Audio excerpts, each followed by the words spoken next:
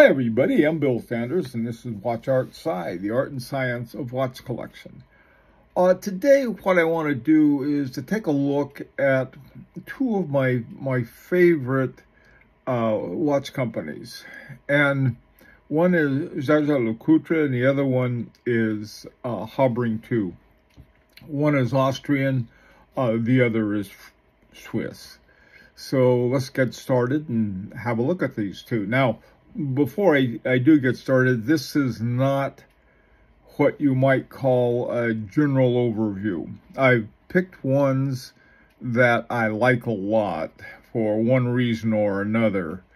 And so if you're expecting a general overview of either brand, I don't want to disappoint you. So anyway, these are ones I just think, well, these are very cool watches you might be interested in. Starting off is what may have been really the original sports watch, and this is the Jaeger-LeCoultre Reverso Classic Monoface.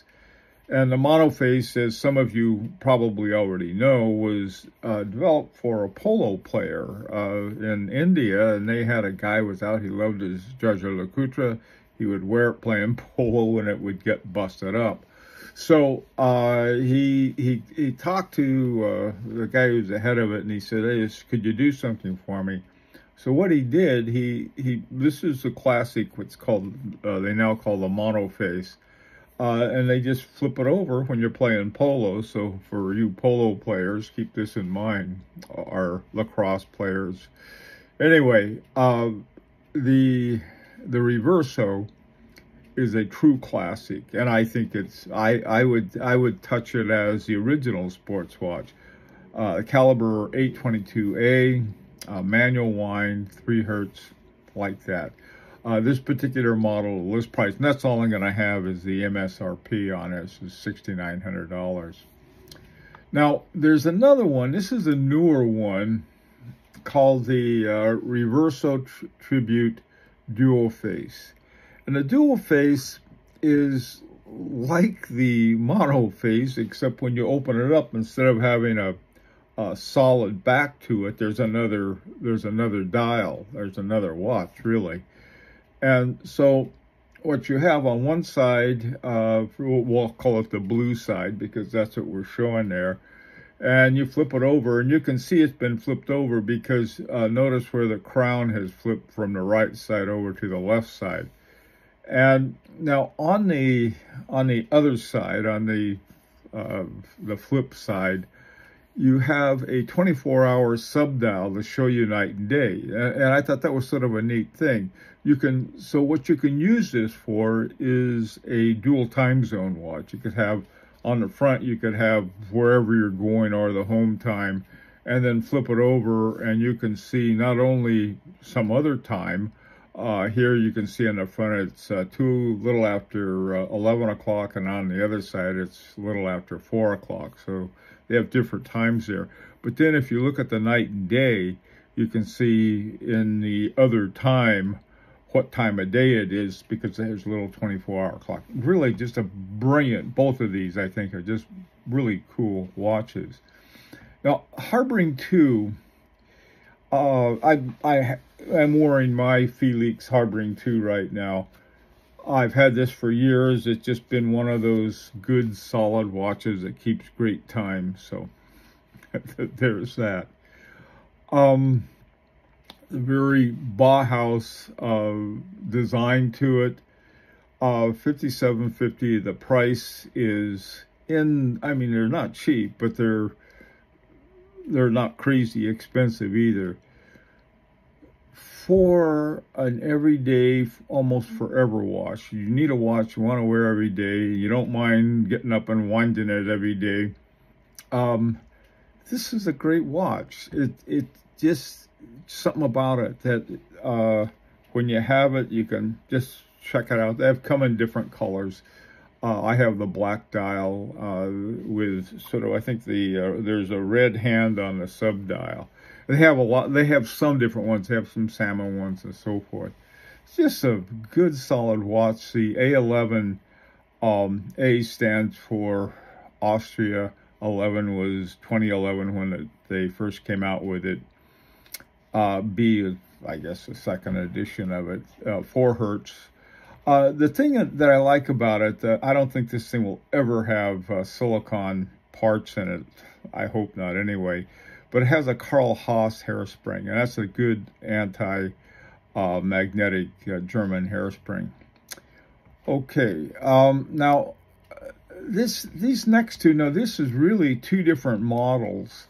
The Globetrotter is a function and rather than a model. So here you have the Chrono Felix, which is a chronograph version of a Felix, $7,500, and you can see the dual time hand down there at on the 11. It's a 24-hour timer around it.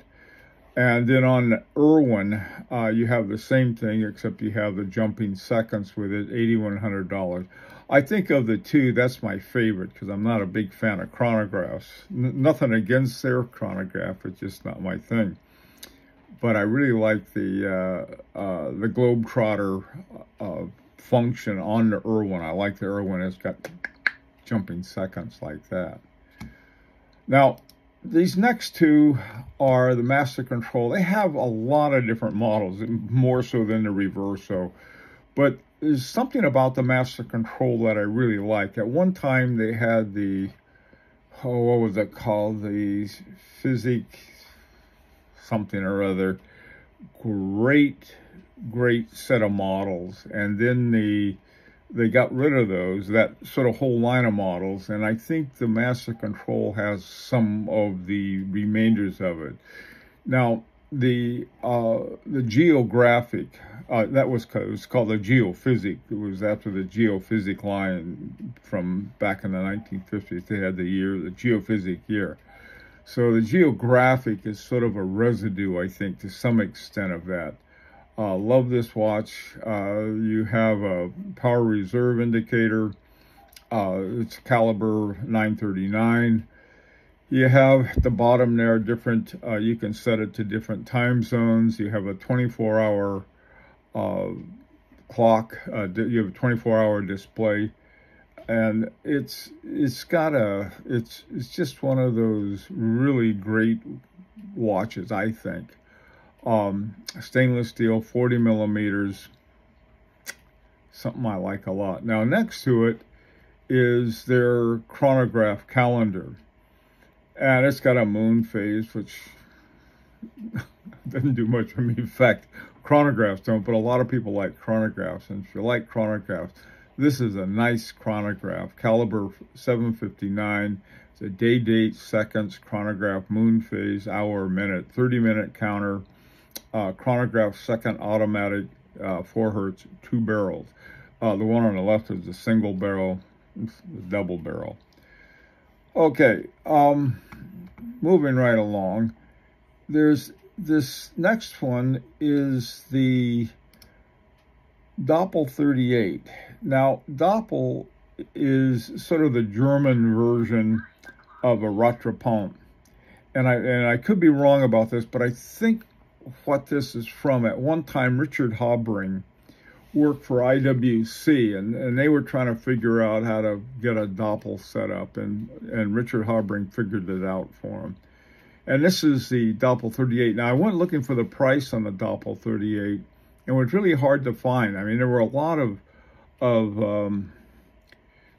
chronographs, the Felix Chrono, but I couldn't find the 38. Now, the thing is about the 38, this was the first Doppel that was in a 38 millimeter case. It was a relatively small case. The Doppel Felix, which is a different one, is in a 42 millimeter case. So this one was called the Doppel 38. Manual winding, hour-minute display, small seconds, hand at 9 o'clock, stop seconds hand, and 30-minute counter. Split seconds. Okay, now split seconds is your Rattrapant or your Doppel. And it just, this watch is really something. Now, the price that I found was €9,250. And again, you'd have to sort of hunt around. All of these prices, it's very hard to find the prices on the Habring2 watches because they're all centered in their the ADs, and there aren't a lot of ADs. There's 2 in the U.S., one on the East Coast and one on the West Coast. So, but anyway, this is a watch, another one. I don't like chronographs, but for some reason I like Rattrapants, just because it's fun to say. This one's Doppel's not quite as much fun, but it's pretty good. Okay, finally, the final two I want to talk about are, and this is the thing that I like most about Jaeger-LeCoultre and Habring2. They've got great technology. I mean, they have, when I say great technology, what I mean, they have ingenious and even genius types of mechanisms and mechanical mechanisms.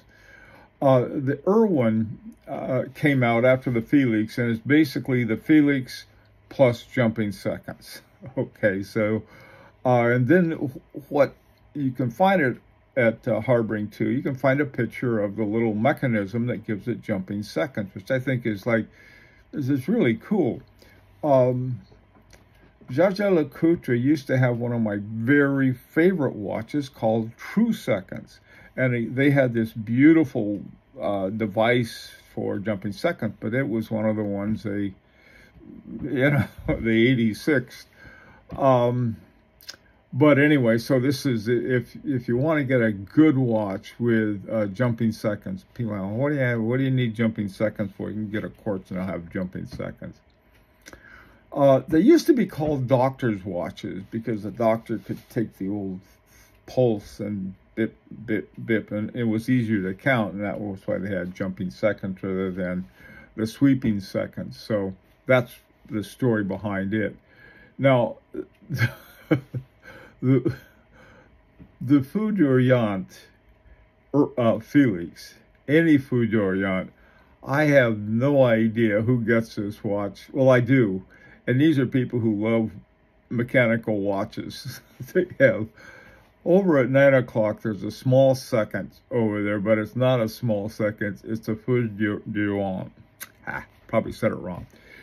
What those are for, this thing is, you have, I believe you have 4 rotations per second in that. And so the old Feu d'Orient gets going like that.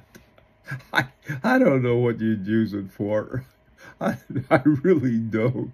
But I think it's really cool to have. I mean, just as a, and again, Richard Habring put the mechanism in there for you to show what they look like. You can get one for $79.75. I'm not sure who gets them. I know there'd be a riot to have with that thing spinning like mad. Show it to somebody. You want to know the time? Take a look at this. I don't know. I just love that watch. So what it is having fun with mechanical watchmaking. Okay. Anyway, those are 2 companies that I really like for great watches. My wife has a Reverso, and as you can see, I have a Felix. I'm very tempted to sell my Felix and get a one of the other ones. The one I like a lot is the Globetrotter, the Irwin Globetrotter, and then I'd have an Irwin with jumping seconds plus the dual time zone. Anyway, but I like the other one too. Is actually an older Jaeger-LeCoultre that's a world timer. So those are the ones that I happen to like the most. I would really like to hear what your opinion is, and let me know. This is an opportunity to subscribe if you like. Until next time, this is Bill Sanders, or Watch Art Side, the art and science of watch collection.